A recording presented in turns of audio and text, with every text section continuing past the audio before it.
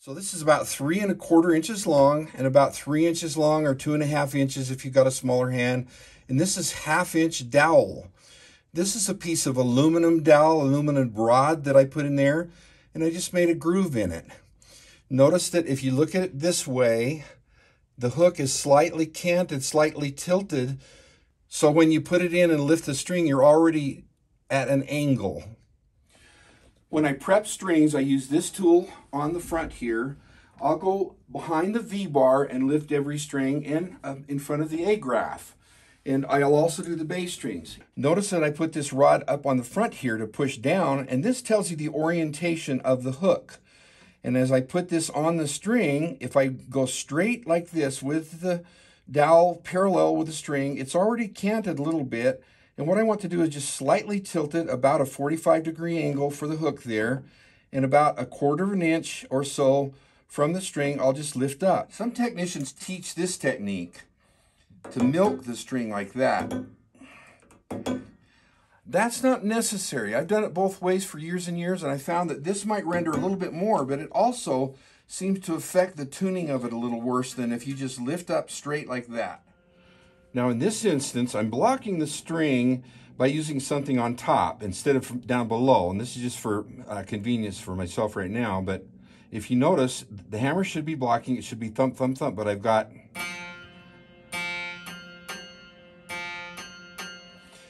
the left string is open. That means it is higher than the other two. Now I can take my string hook and I could lift the center and the right. But instead of doing that, I'll choose to lower the left string. So what I do is turn this to where the hook is pointing to me. I'll put this down like this. Now this should be beveled where it doesn't hit the strings on the side.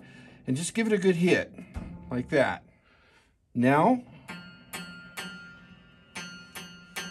all 3 strings are leveled. Let me reiterate, I did not lift the center and right. All I did was push down the left. And on some pianos, it's better to push down a string than it is to raise. And I know the Kawai guys will always raise, but sometimes that little trick of using this to push down will help you out, and it's faster and it seems to work better.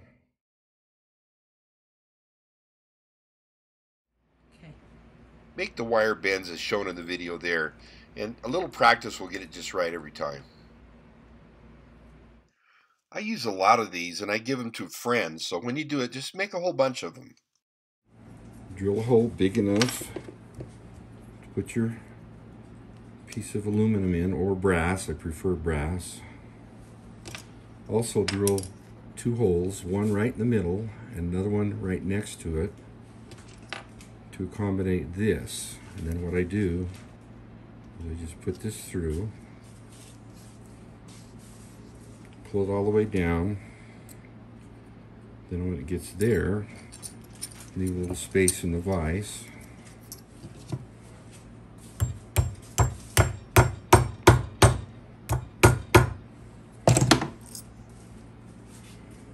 And straighten it out. And measure it a little over 3 inches. That's my mark right there on my dirty desk.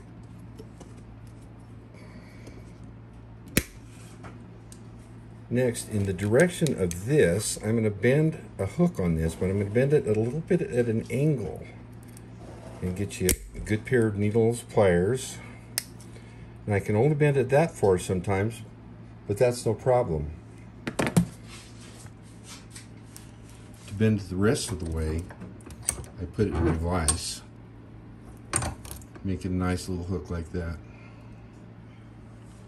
This has a pretty sharp edge on it, but if you just take the wire brush, it rounds that off really nice.